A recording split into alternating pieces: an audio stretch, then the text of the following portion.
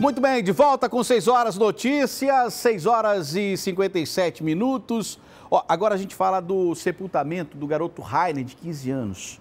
Depois de conviverem com angústia e tristeza durante quase um ano, os familiares e amigos do jovem Rainer Gonçalves, de 15 anos, fizeram as suas últimas homenagens, deram um adeus ao adolescente que teria morrido afogado na praia da Ponta Negra em dezembro de 2018. Patrícia de Paula aqui na tela.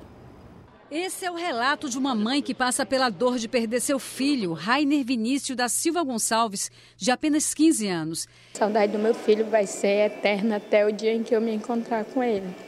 Ele fazia parte do grupo Desbravadores da Igreja Adventista do bairro Lírio do Vale, mesmo local onde foram prestadas as últimas homenagens. Quando a gente vê ele, soube da notícia, o nosso grupo ficou muito triste. A história do desaparecimento do rapaz começou em 16 de dezembro de 2018, um domingo. Ele convidou alguns amigos para fazer uma caminhada na Ponta Negra. Nenhum deles puderam ir, então chamou a mãe.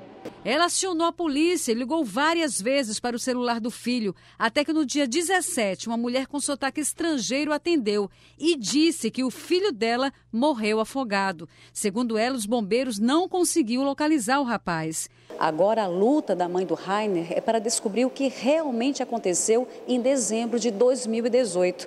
Ela não acredita na hipótese de afogamento. Ela quer a resposta das autoridades e é para eles que ela deixa essa mensagem. Porque além daquela vida que se perdeu, tem uma mãe desesperada que também morreu. Depois de passar por todos os exames, finalmente ela conseguiu fazer o velório em Manaus e o enterro no município do Iranduba. Obrigado, Patrícia, pelas informações. O programa está chegando ao fim, obrigado pela sua participação. Cadê as? Temos fotos aí? Temos fotos. Vamos encerrar o programa com as fotos que foram enviadas para o nosso WhatsApp. Amanhã a gente está de volta no mesmo horário, 6 Horas Notícias. Comigo aqui, Márcio Paz Barreto, trazendo as principais notícias, claro, deixando você sempre bem informado todos os dias. Um grande abraço, beijo no coração e até amanhã, se Deus quiser.